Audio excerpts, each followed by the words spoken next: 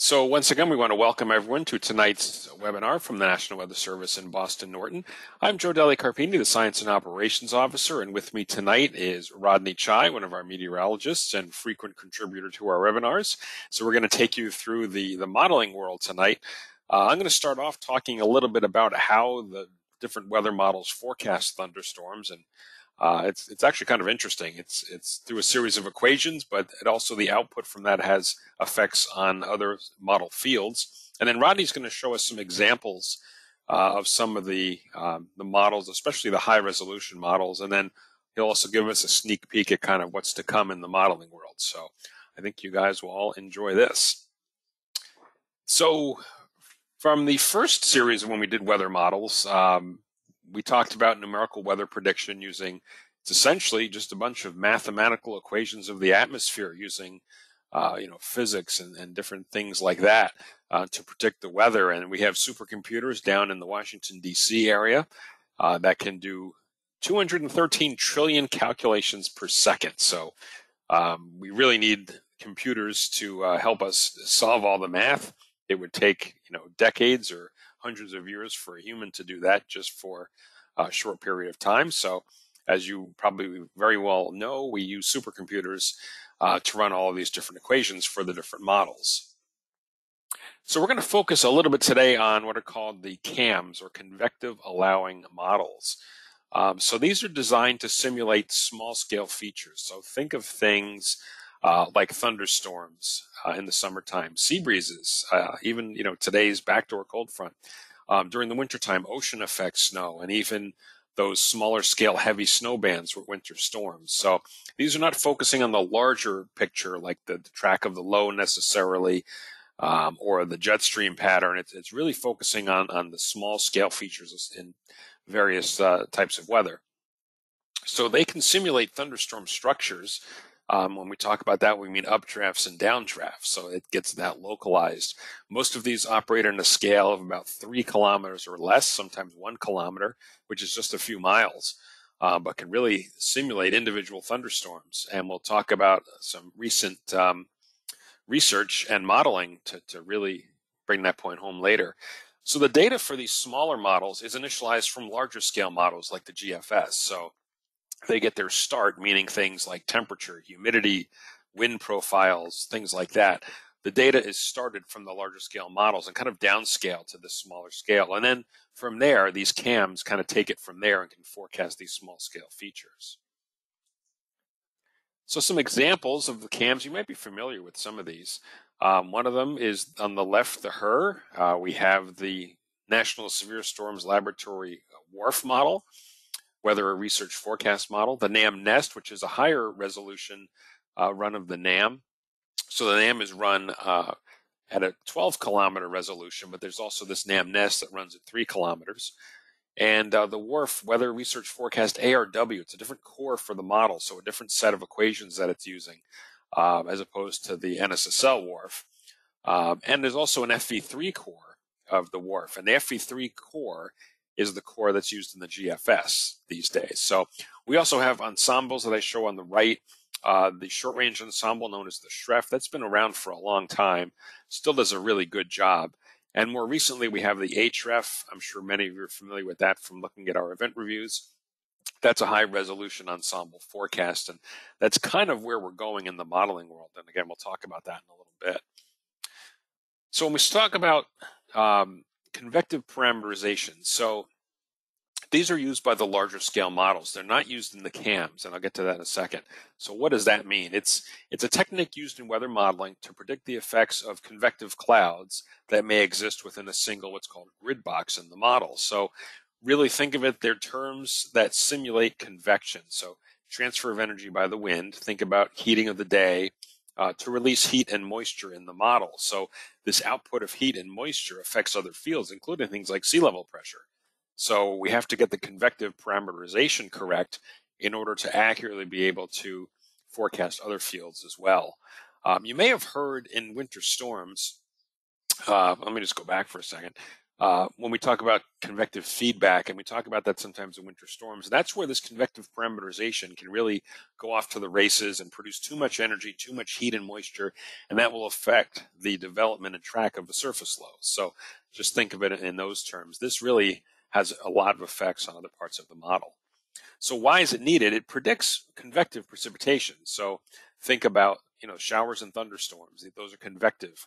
Um, it also, as I mentioned, provides feedback up to the larger scales. So convection can what's called overturn the atmosphere, and it affects other fields, things like stability, generating and redistributing heat in the model, removing moisture or redistributing moisture, and then forming clouds, which affects surface heating and atmospheric radiation. So it's actually something that's pretty important. We may overlook it all, especially in some of the cooler months, but it actually is used year round in the modeling world. And again, we're talking about the larger models. So GFS, think the NAM 12 kilometer, the European model, UK Met, Canadian, et cetera.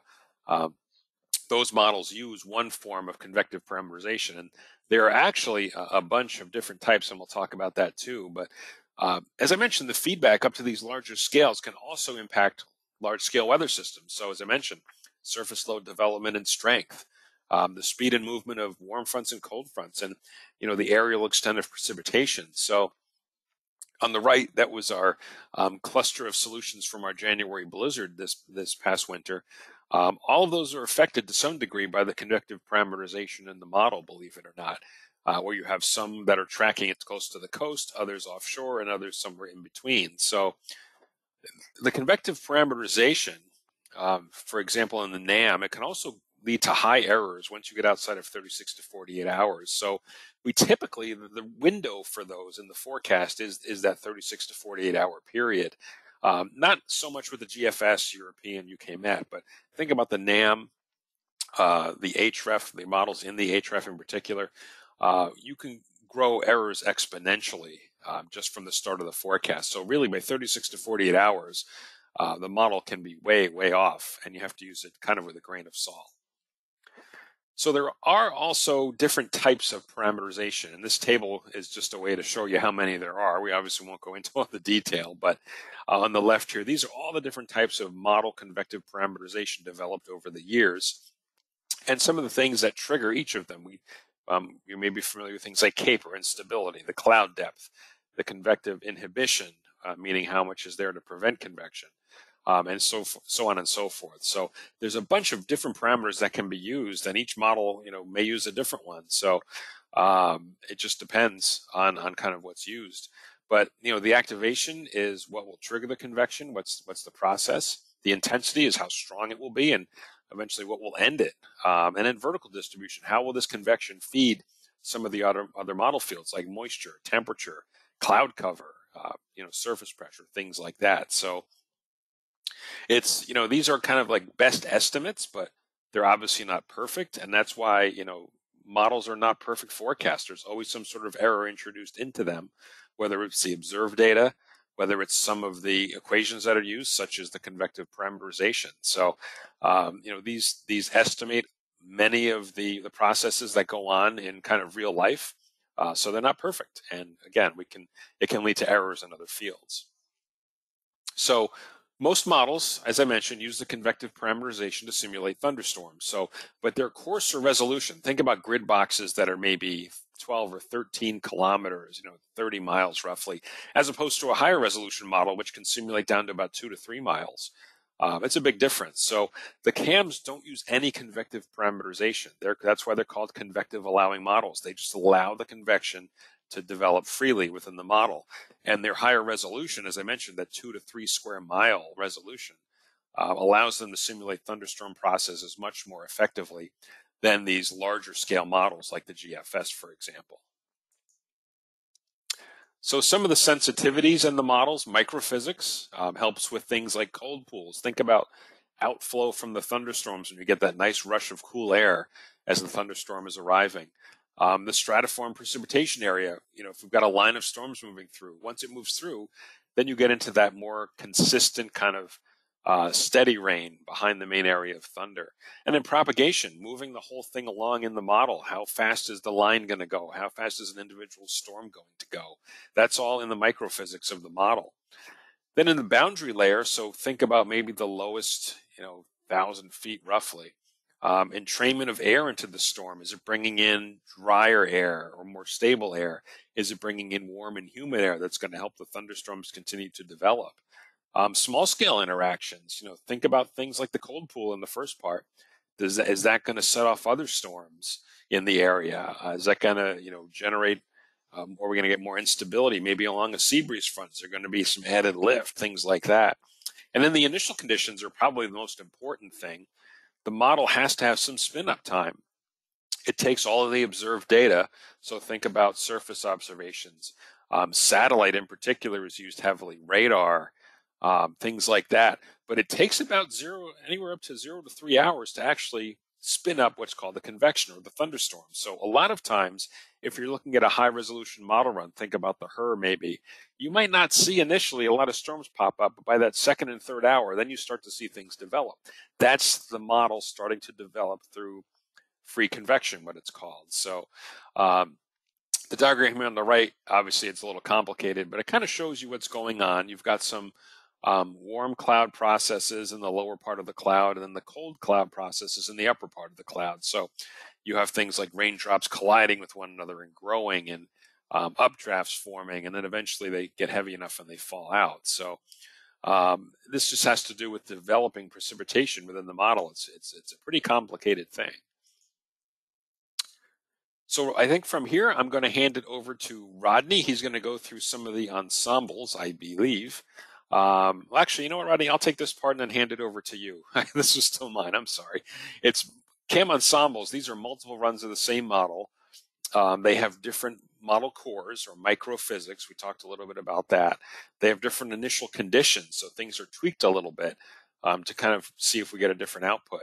Boundary conditions, again, we talked about maybe things like temperature, moisture, wind, and then the parameterization. So aside from the convection, there's other parameterizations that are used within the model to simulate all the different processes. Again, think about things like heat release, moisture transport, things like that.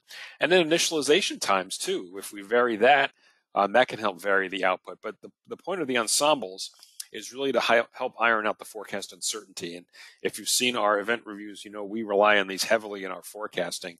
It really helps us pinpoint areas that are favored for whether it's severe weather, heavy snow, rain or snow or sleet, freezing rain, things like that. These just help having those multiple runs of the same model, tweaking things a little bit to kind of see if we can get a different result. So why do we use them for convection?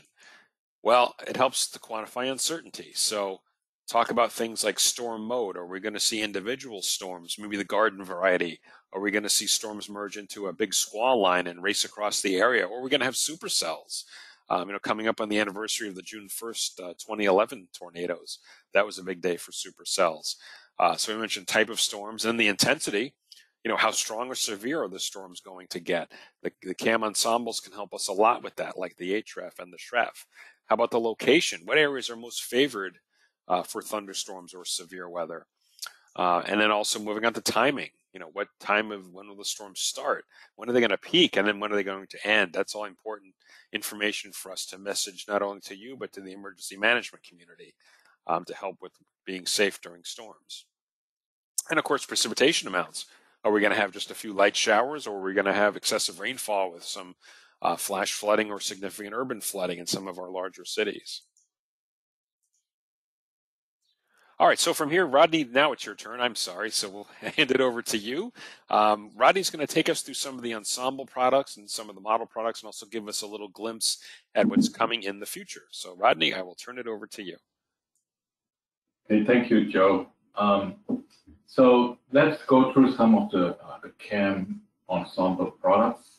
The first type is the spaghetti or the paintball product, and you can, as the name suggests, basically it's kind of like an artwork with different splotches of paint, and really this is it's supposed to be an intuitive way of interpreting the spread of the different high resolution guidance.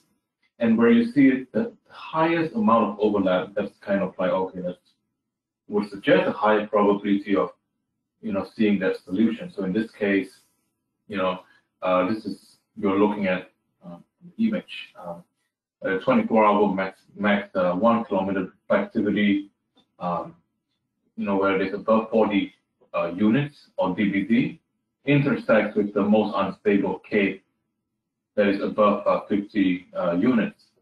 And so basically what we are trying to see here is where do we think, where does the HRF think that strong storms could occur?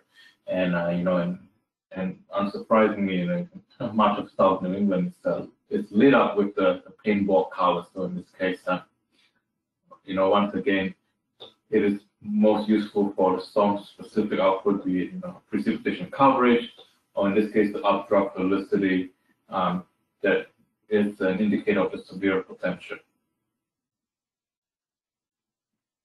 So another Ensemble product is the Ensemble Max product. Basically, it plots the highest value among all the members over a given period, and it also gives us a reasonable worst-case scenario. Nowadays the Weather Service emphasizes being the weather ready nation and providing effective decision support services to our partners. So sometimes, a lot of times they actually want to know what is the reasonable worst case scenario so that they can prepare accordingly. Doesn't mean it will happen, but it does give you a peace of mind, that the emergency managers are prepared for the worst case scenario. And in this case, the SPC page includes output for reflectivity or your radar simulation, updraft strength, and also updraft velocity again, which is an indicator for severe weather. Another kind of Ensemble product is the probabilities, which is the percentage of members that show a given value. So on the image here, you can see this is the Ensemble probability where the surface K exceeds 500 units. And you can see where the highest probabilities are indicated by the bright colors. So the orange and red represent over 80% probability. In other words, 80% of the HREF Ensemble members suggest that this is where the surface cape would exceed 500 units. So in this case, you can see over much of Cape Cod and the islands, as well as the South Coast. And another similar product is the neighborhood probabilities. So this is a more specific probabilistic product. It's the probability of over a given time period near a specific location. So in this case, think of like a graph paper. You segment it into 20-kilometer grids. So that's basically what it is, and it gives a quick look at the threat of the day. Yet another type of Ensemble product is the probability match mean, or the PMM product. It is used mainly for precipitation. And the idea of the PMM is that, so basically it's kind of it's a more specific kind of mean product. So the thing is, so let's say you have let's say for example you have let's say 5 numbers, okay? Maybe it goes from 0 to 100. If you just take the mean of these 5 numbers, maybe you come up with like say 45 or 50. Now it doesn't say much about the spread of the members. So maybe you have a member that is 1 or 99, but then it still gives you an average of 50 in this case. So the probability match mean aims to capture not only the mean but also the extreme members as well. So it captures the highest amplitude. So in this case, not only will it give you a mean of 50, but it also tell you that, okay, the highest member is 99. So in this case, and that's in terms of precipitation, not just for summer, but also for winter as well, because the PMM would be more useful than the mean product, because it gives you kind of, one way to see it is the reasonable worst case scenario as well, So, so it avoids over smoothing of precipitation products. So taking a look at, so this is the HER, the high resolution, rapid refresh product. And so basically, what you're looking at on the left-hand side, that's version number 3. And then the latest version is version 4, the HER V4, which is, in the middle of the slide. And then on the right-hand side, the right two images, those are the observed reflectivity. So that was actually what happened. And so you can see that in both cases, the HER V4, the version 4, better handled the evolution and organization of the convective system. So if you compare the forecast reflectivity versus the observed reflectivity, the version 4 HER actually does better than the version 3. So the HER, one of the known shortcomings of the HER product is that it has a tendency to delay the timing of convective initiation, or CI. So basically, the CI is a fancy term for basically when thunderstorms get going. So, if you think about it, that's not necessarily a very good thing, because sometimes if you think that the thunderstorms would start at 5 p.m. but then it starts bubbling up at 2 p.m. That might catch some people off guard. So, and unfortunately, despite the HER version 4 being better at simulating, the development of the convection and how it progresses once it forms, it actually has a worse tendency to delay the timing of CI and V3. So that's like one of the shortcomings of the new version of HER. So, again, more on the delayed triggering of convection. Many cases did not show delayed timing of the convective initiation.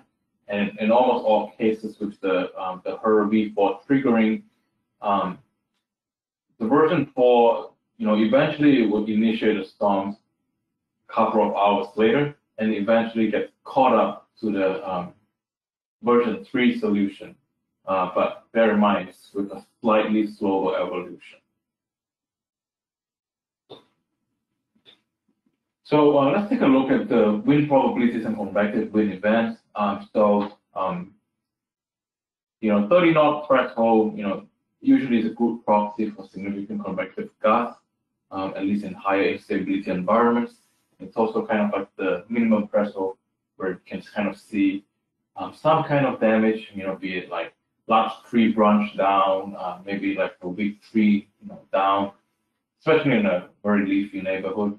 So the HREF, the HREF version 3, it computes wind probabilities using the maximum value over the last hour within a 10-kilometer neighborhood. So you can see that in this case, the version 3 actually, that's version 3, and then to the left is version 2, so you can compare and contrast, and then compare this with the right-hand side image. That's the observed wind reports. So the blue ones are the wind reports on the and then on the right-hand side the RTMA. So that's basically kind of like a reanalysis product, and basically it's a very good proxy for observed events. And with all the purple dots, those are the observed 30 knot plus wind speed. And moving on, so so in this case, going to the northeast, so you can see a bunch of wind reports of the SPC, storm reports from May 15, 2020. And so taking a look at version 2 and version 3, version 3 does better than version 2 to hint that that it is possible to see damaging wind gusts across parts of the Northeast. But overall, you can see, it's not a very good job. I mean, given the density of the wind reports that was observed that day, the CAMS, the HRF was barely showing anything even for version 3. And this suggests that the CAMS struggle to generate significant wind, especially in the low Cape, low instability environment in the Northeast. And so in this case, the 10-meter wind probabilities likely wouldn't show the same threat as they do in higher instability events. And and this is something that, I would say that, especially in early season, early spring convection events, because usually, because of the stable marine layer, we're kind of like in the cool sector, the ocean temperatures are still kind of cold. So usually the dew points are not that high. And to think about it, the SPC, they are located in Norman, Oklahoma. And they are, sometimes they are, they are severe weather experts, don't get me wrong, but they are more used to, those high instabilities, or maybe like 6,000 units of Cape. And then you have like tall supercells, and then for us in the Northeast, like, it might not seem as, the environment might seem very tame, but, more often than not, sometimes you get overperforming events. So like in this case, May 15, 2020, so kind of early in the game, but look at the number of wind reports that were produced despite a low instability environment. So the other thing that the HREF version 3 added was the probability of lightning, and this is kind of useful because this provides another way for the forecaster to look at the where we could likely see not just severe convection, but also maybe strong thunderstorms. So you can see, obviously the higher the density of lightning, the higher the likelihood you're going to see at least strong thunderstorms. And so, again, this is given the emphasis on the better radiation and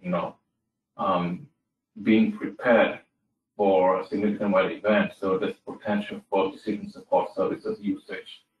And but bear in mind, the usefulness of this product is absolutely dependent on the quality of the precipitation forecast. So you can simulate a lot of lightning, but if it's not, if the precipitation forecast is off, then this will be off as well. So you have to kind of take it with a grain of salt. So what does the future of CAMS hold? So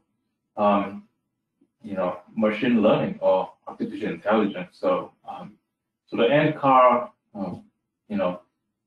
basically the brains behind the models, they run the HER model using machine learning to help identify favorable storm mode. So now this is not to say machines will replace forecasters in producing warnings, but if you were to do like a detailed comprehensive study, eventually you will find that under certain circumstances, you're going to have very high probability of seeing a severe thunderstorm, be it severe hail, wind, or tornado. And based on the the parameters, you can reasonably suggest that, oh, okay, this is a situation where you want to issue a tornado warning or severe thunderstorm warning, etc.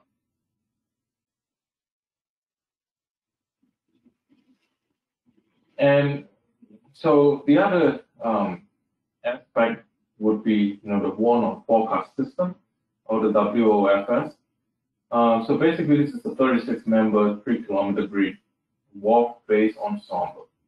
So it uses, surface observations, radar, and satellite data and they run the new forecast every half hour out to the next day for the specific domain. And this is contingent on severe weather threat. And this is also storm specific, so each storm will be forecast independently from the others. Right now, this one-on forecast system is being tested in the NWS hazardous weather test bed for future implementation. So it's not something that you will see in the next couple of years. So the warnings would be issued using moving polygons that kind of move with the severe weather threat as it evolves.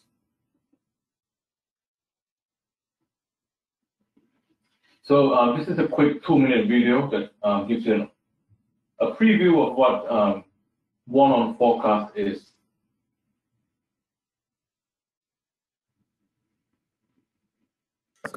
Hopefully the audio is coming through.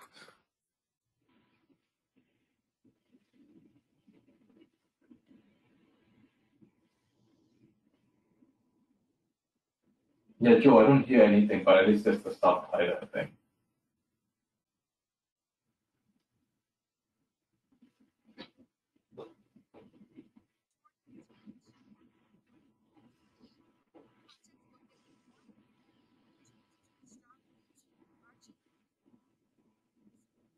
Currently, warnings are created by forecasters looking at the atmosphere outside, understanding its volatility, and then comparing that to how they see the Doppler radar presenting what's going on inside the thunderstorms. One-on forecast is an idea where we're going to take massive amounts of satellite, radar, and surface data, stick them all into a very high resolution, and then by producing new forecasts every 15 to 20 minutes, forecasters hopefully will be able to use their model to produce pretty sensitive estimates. Before the National Weather Service can use this tool, it must be developed. One big challenge will be deciding how to get the model. Very low, like these hazardous weather prediction models are going to produce a huge amount of output. And this fire hose of data is just too much for forecasters to handle. So in order to help deal with that, NSSL has developed a related project called FACES. FACES is a methodology which will enable forecasters to focus very quickly on the most important threats. Once warn-on forecasts and facets are proven to be reliable and effective, then forecasters will be better able to inform you of threats nearby. Learn more here. Follow us.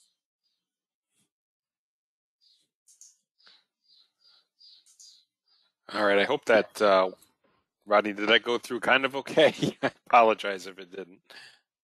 Yeah, no, I think, yeah, I hear it, but it was very soft.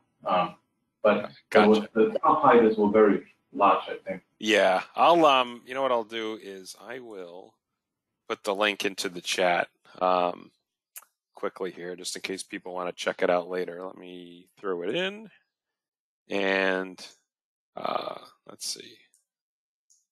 Did that work? Yeah, there we go. Okay, there you go. So if you want to check it out at home, go ahead and click on that link. And you can find out more about warn-on forecasts. It's actually, they're doing some testing this spring. And it moves to a different region kind of every day. So today it was in, I believe, the Northern Plains. It usually goes to the highest risk of severe weather. And they run it, and the offices can provide feedback on the output. So it's pretty cool.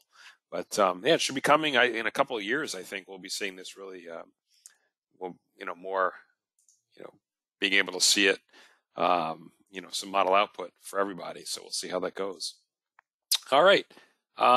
So with that, Rodney, thanks. We're going to take some questions here. And then, Rodney, I think you're giving the briefing tonight, if I remember. I hope you are, because I didn't get it ready. But let's go through some questions here quickly. Let's see. So from Carrie, are the data used for convective outlooks by the SPC? Yes, they are, Carrie. The model output, especially the higher resolution models, is used for the day 1 and day 2 outlooks. Day 3 is usually a little bit beyond, and especially day 4 to 8. But absolutely, they use pretty much all the data they can get. So these high resolution models really help, with storm type and severe potential. From John, let's see. As he recalls, the storms that popped up in eastern Mass on Saturday and Sunday, May 21st and 22nd, weren't well forecast. If I'm remembering correctly, why was this? I don't know. Rodney, were you working then? Because I was not on that weekend when we had the storms. Yeah, Joe, I do remember this thunderstorms. All right, go for it. Yeah, so basically, I think John, I would say that the so I would say this again, my opinion. The I think sometimes the SPC, they have they have a very tough job. They need to forecast severe weather for the whole country, and sometimes this is a case whereby they might have overplayed the potential for severe storms a little bit here. And the key reason for that was, there was a lack of shear. And remember, shear is the change in wind direction and or speed with height. So there wasn't a lot of shear with this system. Now there was a lot of instability because those were pretty warm days. But without shears, you can have the thunderstorms will just pop up. You will see a lot of popcorns on radar. Right? And also see the orange and red, but they will just collapse on itself. So, for storms to survive and become strong and even more severe, where you have the updraft, where you have the rising motion of air needs to be removed from where it precipitates, because otherwise it would just kaboosh, and it would just die on itself. So basically, it was a lot of those pop-up storms, and it looked like it's going to go severe with one scan, but then the next scan it just weakened significantly. So that I would say that weekend we issued a lot of special weather statements to tell folks you might get gusty winds up to 40 miles per hour and small hail, but really nothing severe. And if I remember correctly, I think SPC had like a day 3 marginer, and then they had like slight risk. So I would say that maybe it wasn't their best outlook, but then again they have their hands full. I would say it's okay to cut that something like that. All right. Thanks, Rodney. Let's see, a few more questions. John wants to know, is topography taken into account with the CAM microphysics? It's separate. It doesn't have to do with the microphysics. It has to do with the terrain in the model. So the model itself is kind of programmed with the topography over the area that it's running. So yes, that is taken into account. And what's the underlying reason the HRRR delays the timing of convective initiation? Well, it just has to do with spin up time. Everything has to spin up. The model has to be able to generate the convection, and usually takes a couple of hours. There's been some experimenting, and especially with the Warn on forecast system, of what's called hot starting the model with radar data. So it's starting off with essentially what the radar is showing, and it's got the convection already developed. So that gets rid of that bias. But the next version of the HRRR is going to be working on that, and hopefully they'll be able to improve it a little bit. But it's very tricky. It's not a very straightforward process at all. So we have some of the best, I think, Rodney, the computer programmers work at NCAR and other places working on this, and they'll get it right. It takes a little time, but we should see some improvements in a later version of the HRRR. All right, from Sebastian, how much do you think that machine learning short-term forecast models can improve on the false alarm tornado warnings? Rodney, you want to handle that one? Yeah, sure, Joe.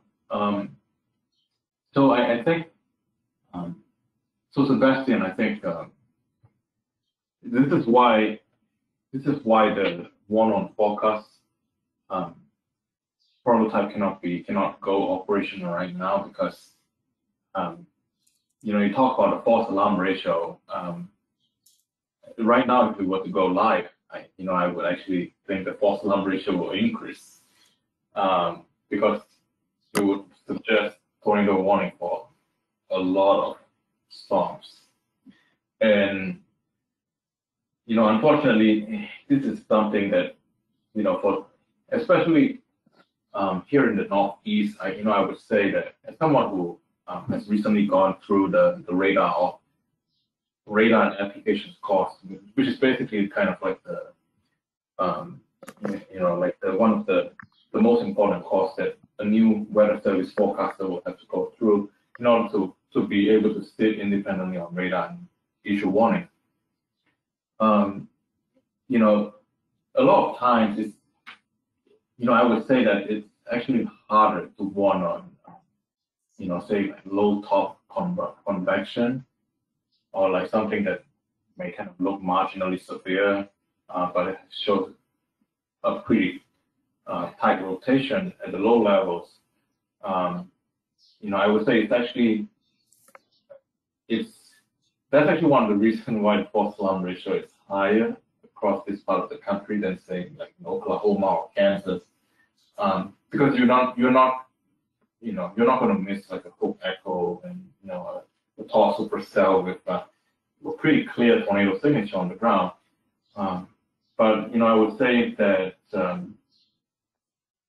I think because we're still in the initial stages of testing, right now, again, I would think the false alarm ratio should go down eventually with more rigorous testing.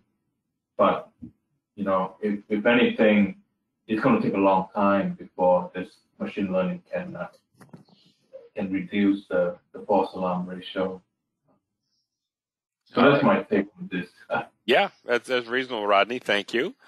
All right, a couple more questions, and then, Rodney, I'm going to hand it over to you for the briefing. So Tom wants to know, is there a simple equation to calculate downdraft speed from the computed updraft speed? It's a pretty complicated relationship, but I know there was an old pilot's rule of thumb that the downdraft speed is about half of the updraft speed. I don't know if that really works very well or not. I mean, I haven't used it as far as warnings, but that was the old rule of thumb from pilots many years ago. Pretty much now we just use the radar to measure the wind speed as best we can, and that's our best estimate. But yeah, I'm not aware, Tom, of any simple equation that would help you calculate the downdraft speed, unfortunately. And similarly, Tom, let's see, another question. Is there an amount of water vapor on which model performance is optimized? Not really. It's the water vapor is going to vary throughout the domain of the model, the area that it's covered. And it's going to help things like precipitation and whatnot. So it's not, a specific amount that's programmed into the model. It's using kind of what's observed or by satellite in particular in the model. So there's really not a specific value that, I would say it's particularly better or worse than another value. And then one question from Bob here, is the radar data the best measure of CI? Actually, no. And I've been attending some of the Warn on forecasts. They've been doing some webinars internally for us to go over the performance. They're actually using satellite data. That's actually the best. It uses the moisture profile from the satellite. It uses looking at things like the cumulus field. Is it building? Is it not building?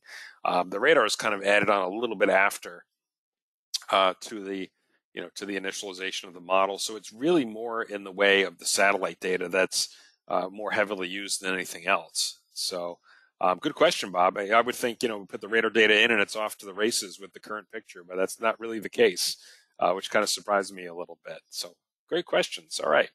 And if you have any more, think of something later, feel free to drop me an email. My email address is there on the screen, and I'd be happy to answer it for you too. So, okay, Rodney, with that, why don't we hand it over to you so you can present, and let me take care of that. You should have control there, Rodney, and you can show your screen when you're ready.